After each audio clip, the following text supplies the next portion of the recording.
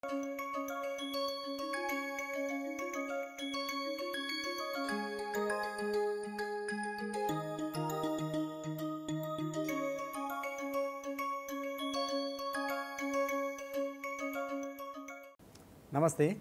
Welcome to the 20th session of our course Yoga and Positive Psychology for Managing Career and Life. Today we are going to discuss yogic interventions for making mind a friend. Some of you might be wondering why this is topic mind as a friend, because this is my mind and it is supposed to work for me, and if it is supposed to work for me, naturally it is bound to be my friend, but that is not the case. We looked at what are the causes of the emotional issues, problems and challenges, and if you recall, these are about fearfulness, anxiety, dependence and sentimentality.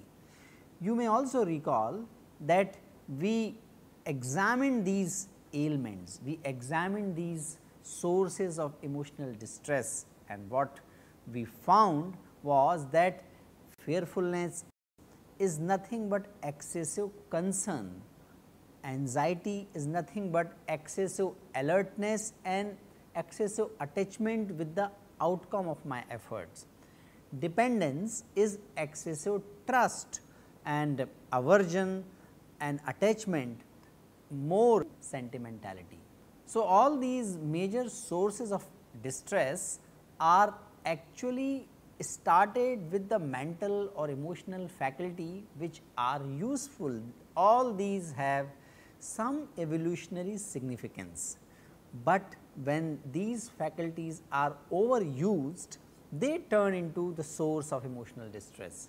So, a friendly mind is the productive and functional mind, but the same mind can be dysfunctional, and the reason for dysfunctionality is that my mind probably has started working against me.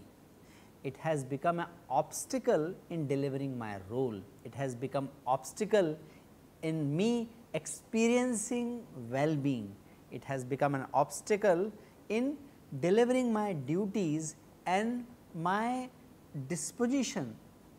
Title of the session is Mind as a Friend, and how yogic interventions can help us making my mind as a friend. In order to understand mind, we may look at a basic biological feature of our mind or our brain. We discussed in the earlier session that mind is not limited to brain.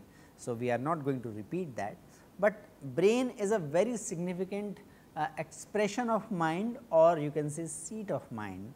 Brain has three major parts: reptilian complex, limbic system and neocortex. Reptilian complex is mostly related to the survival and reproduction. Limbic system emerged first time in the primitive mammalians, and that is the center for emotions, empathy, parental care, parental role, and that is the significant feature of the human brain. All three parts of the brain have different roles to play. Reptilian brain is related more to instincts, dominance, survival, and this is that part of the brain which gives a sense of territory. What is my territory? What is your territory? What is my boundary? Where my ownership exists? From where your ownership starts? So, that is the reptilian brain's job. Mammal's brain job is nurturing and experiencing feelings and emotions, and that is the seat of maintaining relationships. It is the mammal brain which is the basis of parental care, relationship with the kids and kins, which eventually result into formation of community. Human brain, as I told, is the newest part, neo-mammalian brain, neocortex as it is called. That is the center for language, ideas, concepts, artistic vision, etc. So, this is the newest part, and that is the center where most of the executive functions or most of the complex cognitive activities take place. So, if we explain function of yoga from the perspective of these three brains, these three parts of the brain, channelize the power is emerging from the reptilian brain and mammal brain and help the human brain to take charge of things. Please remember the Kathopanishad, the allegory of chariot about human self. So, man is the rein, senses are the horses, charioteer, one who holds the rein is the intellect and that controls it, and the direction of the chariot is given by the self, the Atman, which is the true owner of the chariot. So, yoga help us to keep the human brain as in charge of our activities. How it does that? In a simple terms, how it does that? Limbs of yoga, and we can reflect on our previous conversations, how these different limbs help us in managing our emotions and managing our intellect. In that way, they govern our behavior as well. Yam, which are Satya, Ahimsa, Asteya, Brahmacharya, Aparigraha, these set the boundary conditions. These yamas are the basic rules or principles on which community or existence operates. If entities, living entities stop following these niyamas, there will not be order in community, family or in nature. That is why Patanjali Maharshi call these yamas as Mahavratas, the obligations or duties which are to be followed in all stages and all conditions of life. These yamas help us to align ourselves with the community or with the nature, and these set the boundary condition. In that way, they manage our emotions, because once the boundary conditions are set, naturally our emotions are channelized. Niyamas, which are Shauch, Santosh, Swadhyay, Ishwar Pranidhan, they maintain and cleanse our inner conditions. Shauch is related to the external cleansing as well. Otherwise, Swadhyay, Santosh, Ishwar Pranidhan, these are all related to managing our mind and managing and controlling our mind and maintaining the inner interiority in such a way where our mind can be directed towards functional and harmonious objectives.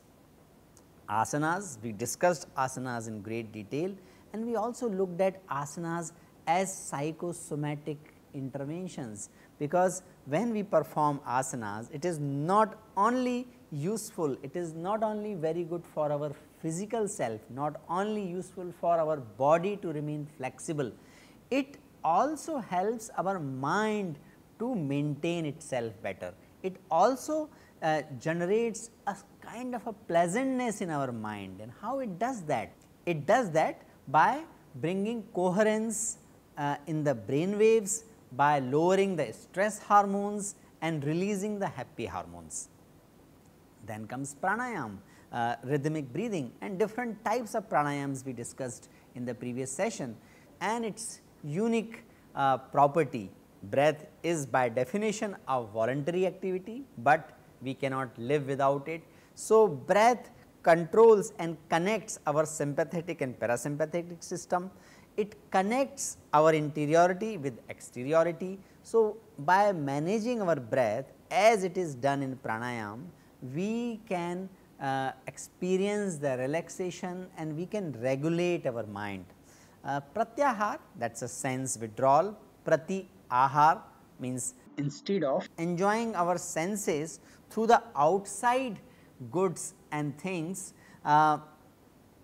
reflecting back our senses towards interiority, and that is like stepping back purposefully, and that helps us to maintain a limited stimulants, that helps us to maintain a limited exposure to the stimulants and uniform exposure to the stimulants, and that brings calmness and equanimity of mind. Dharana, that is one pointedness, that is the source of self mastery. When I am able to remain focused on my dharma, when I am able to remain focused on the thought, I am able to perform my dharma, or I am able to create, which is the potential of the thought. So, dharana brings a kind of purposefulness to our mind, to our personality, and purposefulness is extremely important for our mind to get managed. The most harmful thing we can do to our mind, which in turn be harmful to our overall self, is not remaining focused. Obviously, the most helpful thing to manage our mind is to identify the purpose and remaining focused on that. Then comes dhyan, quietening of mind. In the quietude of mind, great things emerge. So, that is the space of intelligence, that is the source of intelligence, and samadhi is the source of bliss, that is about transcending emotions and individualized cognition. Cognition happens in the state of samadhi, but that is not individualized, that is not limited to my individual identity, it is of different kind of cognition, and that becomes the source of bliss and transcendence. So, you can see that all limbs of yoga help us to manage emotional balance and manage our mind. The question is how mind actually gets entangled, and what is the ideal state of mind. These answers are given in the second chapter of Yoga Sutra. It says that Swaswami Shaktyo Yoga, the union of the Purusha and Prakriti, the constant integrated awareness, that is Purusha, and Prakriti, which is the manifestation, that which is made up of guna and dosha, when the combination and merging of identity happens of Purusha and Prakriti, that is the cause, that causes the realization of nature, that causes the self awareness, and from there itself avidya emerges. Tasya hetur vidya, ignorance is in the cause of this association, this union. What happens in that association? We remain deeply identified with this association. We remain deeply identified with the Prakriti, with our gunas and doshas. We do not identify ourselves with the Purusha. So, tat abhavat sanyoga, abhava hanam tad drashe kaivalyam. That means, the ceasing of that union is the ideal condition, han, that is the ideal condition. So, there being absence of ignorance, there is absence of union, and which is the thing to be avoided. That is the state of the liberation of the seer. So, han, which is adarsh sthiti, ideal state. What is that ideal state? That is a ceasing of the connection, unconscious union of Prakriti and Purusha. When the han is achieved in the adarsh sthiti, in the ideal state, viveka khyati, how that han is achieved? What is the way of achieving that ideal state? The way of attaining ideal state is viveka khyati, clear and distinct discriminative knowledge which can distinguish Prakriti and Purusha. That is Viveka Khyati, and that is called Hanopaya. Upaya means way, Han is Adarsh or ideal, way of achieving ideal according to Yoga Sutra is Viveka Khyati. And what happens in the Viveka Khyati? What are the sign of attainment of Viveka Khyati? That sign is Saptadha Pranta Bhumi Pragya, the wisdom of 7 type. We are going to look at what are those 7 types of wisdom. Viveka Khyati is achieved. This is reflected in attainment of the 7 types of wisdom. The yogi who has acquired discriminative enlightenment, knowledge is of the 7-fold highest ground. Pranta Bhumi is the ground, Pragya meaning wisdom, Saptadha means 7 types, Tasya is his. So, when the Hanopaya happens, Viveka Khyati is achieved, 7 types of wisdom arise, and that can happen by following 8 limbs of yoga. Yoganga Anushtanat Ashuddhi Chaye Jnana Deepti Aviveka Khyate. By practice of the limbs of yoga, the impurities being destroyed, knowledge becomes engulfed up to discrimination. That is the translation we have taken from the book of Bihar School of Yoga, Munger. Most of the translation are actually taken from the books of the Bihar School of Yoga as located in Munger.